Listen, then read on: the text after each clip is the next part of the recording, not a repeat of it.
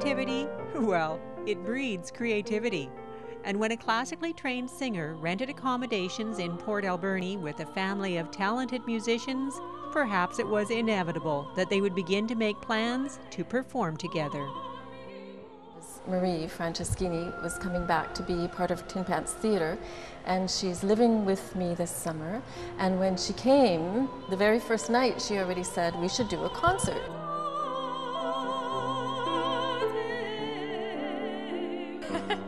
I did. You know, I love being able to create opportunities to sing, and this is such a wonderful community in that there are so many people around, particularly in the house that I live in, who are remarkably talented, and it just seemed like a no-brainer. We have all of these talented musicians, we have a great space for it, why not do it?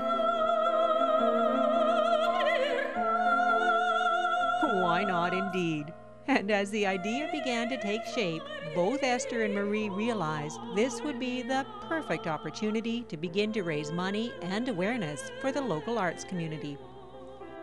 I have had a concern about the lack of funding for the arts in Port Alberni and losing funding from the gaming facilities and that kind of thing. And so part of why we're also doing it is in order to raise money for the Community Arts Council in Port Alberni.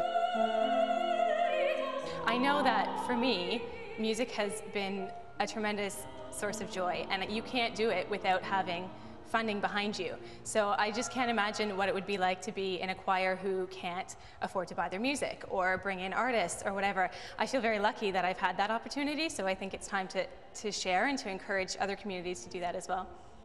I know there's been letters written to Christy Clark and people like that to raise our voice and say, this is really important. It's a really important piece of who we are. Music is an important part of our community, and we want to keep it that way. We put together a date and started looking at some music. It's going to be a mixture of all kinds of music, not just Marie and I, but also my parents, Edith and Lothar Hack, who play Baroque music, recorder and piano, and also one of my daughters who plays the violin. And so there'll be a little bit of Celtic mix in there. There'll be, we're going to do some a cappella singing. So it'll be a real varied evening with opera and musical theater and all of those things.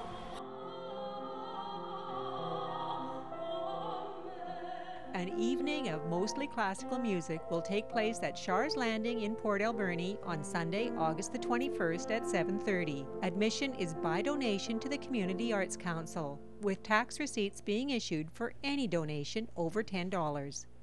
In Port Alberni, for Shaw TV, I'm Nancy Wilmot.